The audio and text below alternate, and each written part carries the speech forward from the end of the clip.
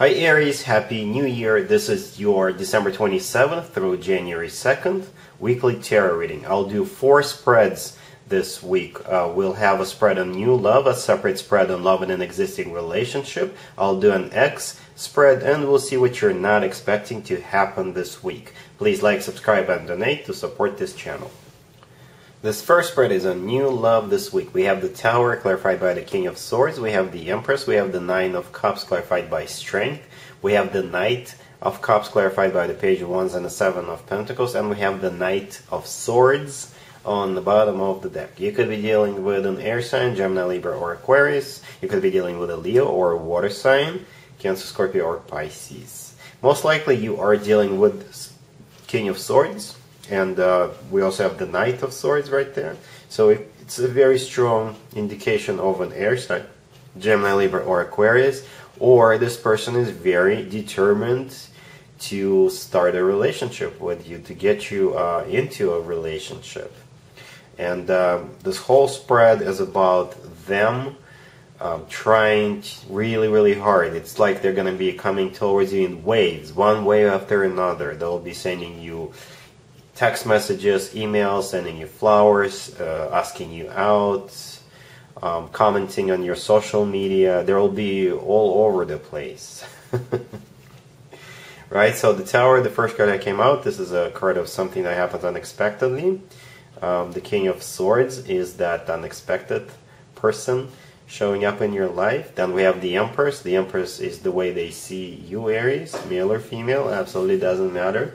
The Empress is somebody who does not require an introduction. Everybody knows who the Empress is. Somebody who is sure of themselves in a positive way, but at the same time, this person is very loving and very giving, nurturing, right? And the Empress is the mother of the tarot deck, so perhaps this person sees you as their future significant other, and if having children is still an option for you, so that's the way they see you. They see having children with you in the future. The Empress is also abundance in its purest form, and it could be a very abundant relationship as well. Then we have the Nine of Cups clarified by Strength. Strength is either a Leo you're dealing with, but most likely together with the Nine of Cups, this is raw, pure passion, especially if you'll be meeting at a place where there will be adult beverage consumption. If yeah, let's just put it that way. The Knight of Cups could also represent a wish come true for either you, them, or hopefully both of you, right? And then we have the Knight of Cups clarified by the Page of Wands and the Seven of Cups. The Knight of Cups could be a water sign, Cancer, Scorpio, or Pisces. But like I said, this person is coming towards you in waves.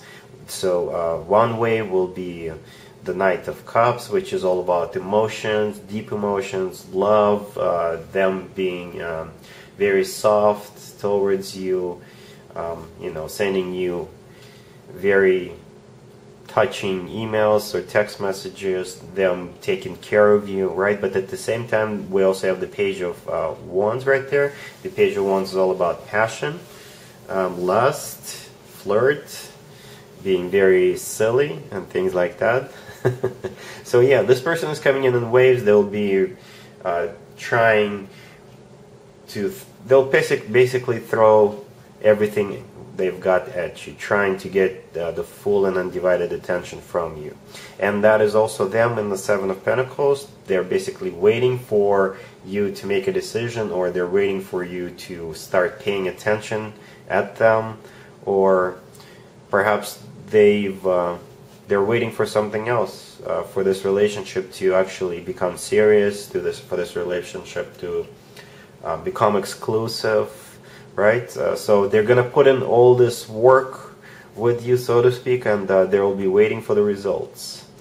And I don't really see any rejection from your side. It's just that this person is, they think you're the one for them with the Empress card, right? So that's why they're all over the place. They're trying so hard here. I do see a lot of effort coming from this person. And then they are really struck by Cupid.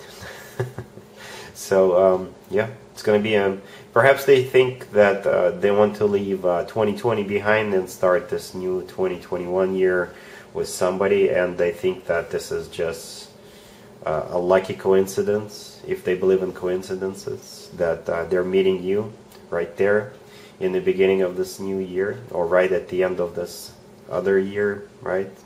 So yeah, looks really, really promising. And I think it'll be up to you what you want to do here, because the Empress is, that is you. You're sitting on your throne, and you're going to be ruling the world. Perhaps you are ruling the world right now, and you are trying to decide if this is your Emperor.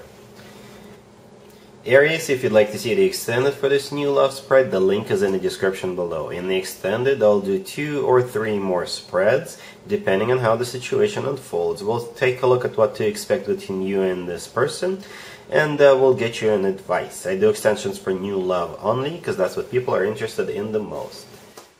Aries, if you are already married or if you are in a relationship, this spread is for you. We have the 7 of Cups, we have the Ace of Pentacles, we have the 10 of Wands clarified by the 2 of Cups, and we have the 8 of Wands on the bottom of the deck.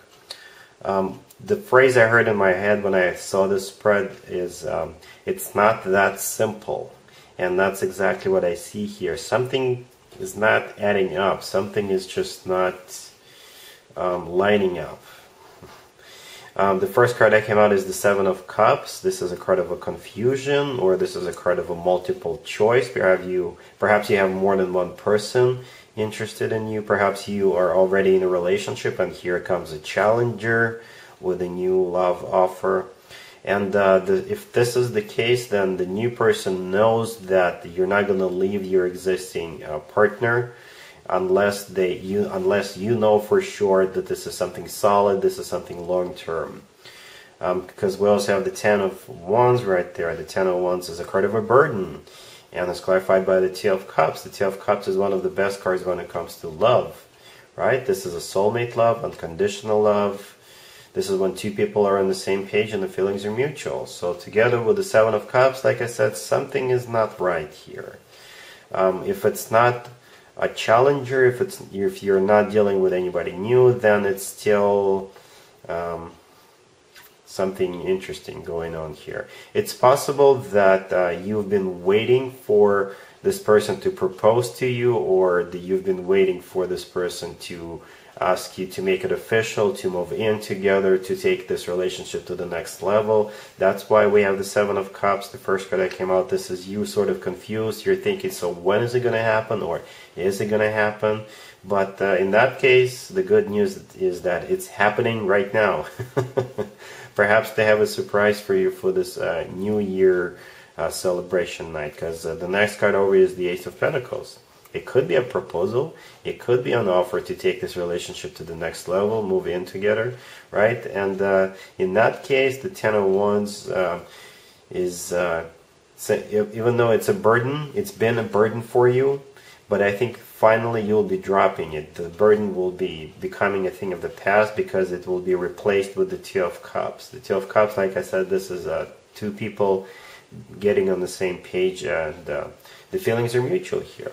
The 8 of Wands on the bottom of the deck, this is a card of communication, back and forth communication. This is one of the fastest cards in the deck. Some people call it the Cupid's arrows card, so there's definitely a conversation or communication about love going on here. So you can always let me know what's happening. Leave me a comment down below, because yeah, I do see more than one storyline here, so I'm curious what's actually going on here. Let's see if anybody comes back from the past for you, Aries, this week. We have the 6 of Pentacles, we have the Ace of Wands, we have the 10 of Pentacles clarified by Strength, and we have the 9 of Pentacles on the bottom of the deck. You could be dealing with a Leo. Somebody is coming back from the past right here with all these cards, and they're thinking long term. Perhaps they realize they made a mistake by breaking up with you, or they want to start a new year with you and actually continue throughout the year or throughout the years to come. And I think you're dealing with somebody who is really smart. But let me start with the Nine of Pentacles, the card on the bottom of the deck. I think that is you, Aries. And you're shining like a star. You're shining really bright. This is a single person card, but most importantly, this is a card of somebody who is self-sufficient, independent. Perhaps you are admired by many. Perhaps you're popular. Perhaps you've got everything you need right now, and you're not actually looking to start anything with anybody, or you're not looking to start anything with this particular ex. But like I said, I think there's somebody who is smart, because the last card that came out is the Ten of Pentacles, and it's clarified by strength. Ten of Pentacles is a card of marriage, or this is a card of a committed relationship, and it's clarified by strength. It could be a Leo you're dealing with, but the sense I'm getting of here is they're going to sort of use a very gentle approach on you, because strength is all about taming the beast. And I'm not saying you are the beast, Aries, but they do see somebody who's you're not gonna just tell them, oh yeah, let's try this again. No, because like I said, you are right there, the Nine of Pentacles. You're shining. So they will come up with some kind of a very smart and a clever approach. But I don't think they're trying to just take advantage of you. Like I said, they do see the two of you getting into a committed relationship where that's what they want. And to lure you into it, they'll have to come up with some unique, smart, and clever ways, right? We have the Six of Pentacles, the first card on the left, the first card that came out. This is a card of equal give and take, a very balanced out relationship. So I think this person, I don't know what happened between the two of you in the past, but going into 2021, this is them wanting to have a very equal type of a relationship with you. They see you as an equal partner. They do see or think of you as somebody who is very smart, intelligent, and I think you're treating you accordingly, right? But they still have their clever ways about luring you into this relationship. We also have the Ace of Wands. The Ace of Wands is a passionate new beginning. And then we have the Ten of Pentacles with strength. So I don't know what you're going to do here, Aries, but I think this person really wants you. They do see you as somebody whom they want to marry, somebody whom they want to have a family with. They see stability, abundance going forward together with you, Aries. Let's see what you're not expecting to happen this week, Aries. We have the Two of Wands, we have the Emperor, we have the Three of Cups, clarified by the Queen of Pentacles. You could be dealing with another Aries, or an Earth sign, Taurus, Virgo, or Capricorn. So what you're not expecting is to run into this Queen of Pentacles.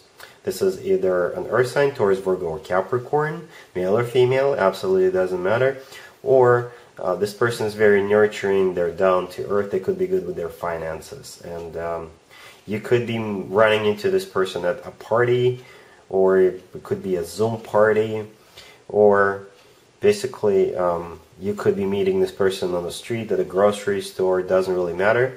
And it's the Queen of Pentacles is clarifying the Three of Cups. So it could be, like I said, a party or an event or a gathering, or this is a card of you sort of reuniting and celebrating your reunification. The Emperor right there in the middle, that is you, Aries, that is your personal card, right? The Three of Cups every once in a while comes through as a third-party situation, but I don't really see anything that would suggest there could be a third-party situation. There's nothing else here that would suggest that. So most likely what you're not expecting is to reunite with this Earth sign, the Queen of Pentacles. Alright, so that's what I got for you, Aries. Hopefully it resonates, and other than that, have a great week and Happy New Year. And there you have it. This was your tarot reading for this time period. I hope it resonated with you and helps you live a better life one way or the other. Thank you for watching, sharing, and subscribing.